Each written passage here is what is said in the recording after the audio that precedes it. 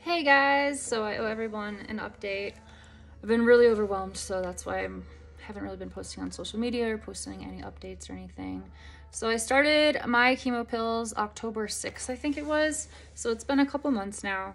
And so like the first blood test I had for my cancer antigen, like my cancer markers, we'll use the 27.5, I think is what it is, or 27.91 as an example. So like it's skyrocketed from 400 something to 750, 430 to 750.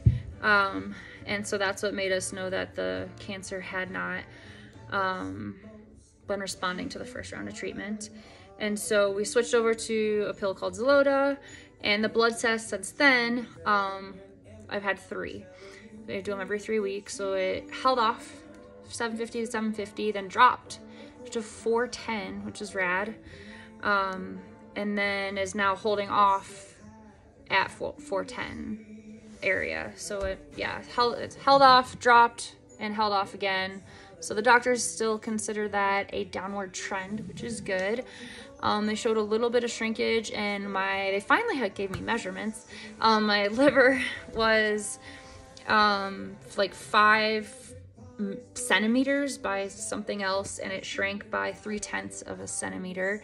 And then the one in my lymph node shrank by maybe 0.2 of a millimeter, and everything else just kind of shows activity on the CT scan, which is good, which honestly it could mean progression or getting smaller, but from the way the blood tests are looking, it means it's actively trying to shrink everything, which is a really good thing. It's in the moment, it kind of doesn't feel like, oh yay, this is awesome, because I still have stage 4 cancer everywhere.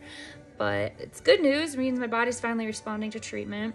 My next PET scan, I have to fly to Houston the second week of January. So I've got to book those tickets soon. And then I've just kind of been having increased pain, kind of the pain I've had for 2.5 years.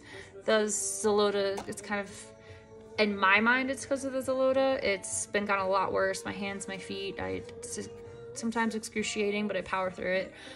They doubled my gabapentin dosage, and I don't really notice a difference. So trying some alternative stuff just to see if it can maybe help the gabapentin work. And then, yeah, just kind of trucking along. It's winter now, so trying to stay busy and get outside, even though sometimes it's really cold. Been going on a lot of dog walks, so thank you to my friends for always helping me with that. Had a good vacation in Florida for 2 weeks. My mom took our family on a vacation, so that was really wonderful. Oh, and then another blood test came back that my stress is through the roof still, so I'm still working on figuring all of that out, so that's not great, but I'll get there. So thank you everybody for following this crazy year of mine and for supporting me. And sorry this video is so long. I had a lot to say, but love you guys all and have a great Sunday.